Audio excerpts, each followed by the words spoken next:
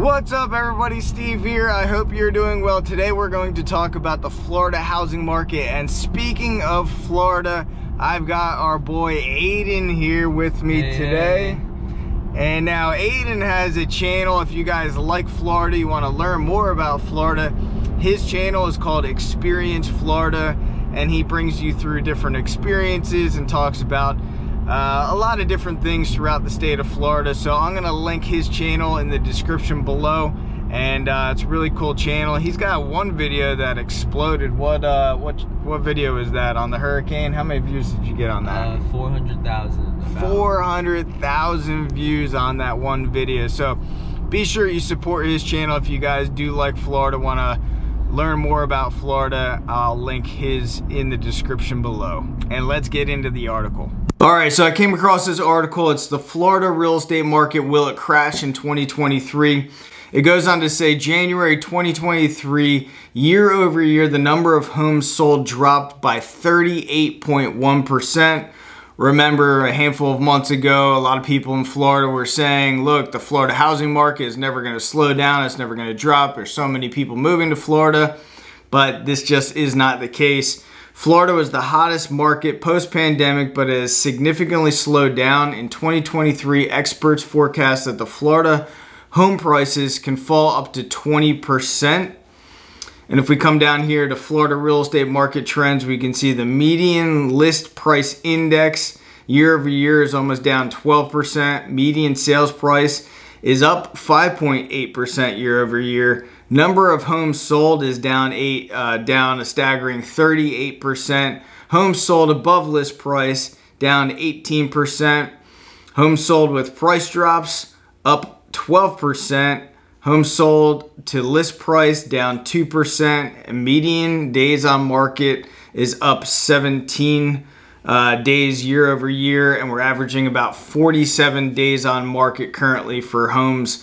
So this is part of the article that I really want to concentrate on, because we always have to be careful of what we're looking at and the information that we're taking in, and making sure that we're not necessarily relying 100% on it. So it goes on to say 5 reasons why the housing market is unlikely to crash. The number one thing is low inventory. We've been talking about that. As per January 2023, we only have a 3.8 month supply of inventory. However, not too long ago, we were at like 1.2 month supply of inventory. And as I mentioned, a healthy real estate market is about 6 to 7 months supply of inventory. So it is increasing steadily.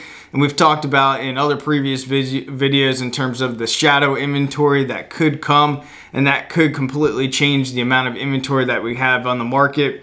The next thing is lack of newly constructed housing supply. A lot of people out there are just saying, because we had this huge lag of builders not developing and not building, that we have such a large demand for new housing. Number 3, several new buyers. There's strong demand for homes across various demographics. Millennial and Hispanics are in the prime buying years.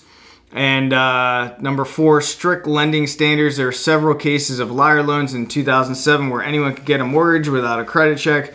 Today's lenders place high standards on borrowers, and most home buyers have excellent credit scores. Number 5, drop in foreclosures. A majority of homeowners own significant equity in their homes. And I've been saying this in other videos, as quickly as equity increased, it could decrease. And we've seen over the last handful of months that $2.3 trillion worth of home equity has just disappeared like that. Now quickly, I want to bring you guys to another article that says housing market expected to level out in 2006. This is from April 11, 2006. It says new housing market will likely level out in 2006 as sales of existing and new homes are expected to cool in coming quarters, according to National Association of Realtors. And then if we jump over to this Wall Street Journal talking about a housing bubble, July 28, 2005. Now this article is very compelling in terms of, if back then you read this person's article and you actually believe what they were saying, and they were believing their own BS is what they were saying as well, then you probably would have been put into a precarious position in terms of maybe some bad real estate investments. This guy says, if you want to be scared out of your wits these days, you basically have two choices. Go watch Steven Spielberg's latest, or listen to the hysterical warnings of economists and journalists about imminent popping of our so-called housing bubble. Robert Shiller, the Yale economist, says home prices could fall 50% from their peak. Taking things a step further, the economist recently went as far as calling the global housing boom the biggest bubble in history. And this guy says the reality is there is no housing bubble in this country. Again, this article is from 2005 by Neil Barsky. Over the past quarter century, there have been an explosion of second home purchases, a continued influx of immigrants, and a significant reduction in existing housing inventory through teardowns. Now, it's important as we look in the past about these articles, how much information is pretty relative to today's stories as well. What we do have is a serious housing shortage and housing affordable crisis. That's exactly what we're experiencing right now as well. We're seeing it all over the news. Housing crisis, housing affordability issues. What we have never seen in this country is a collapse of home prices without also seeing local economic weakness or significant capacity growth. Absent those factors, housing markets just don't collapse under their own weight. And then lastly, he says, anyone waiting for prices to collapse before buying a home is likely to be in for a disappointment. Now you guys can make your own judgment in terms of that article back in 2005 and the articles that we are seeing today in the news.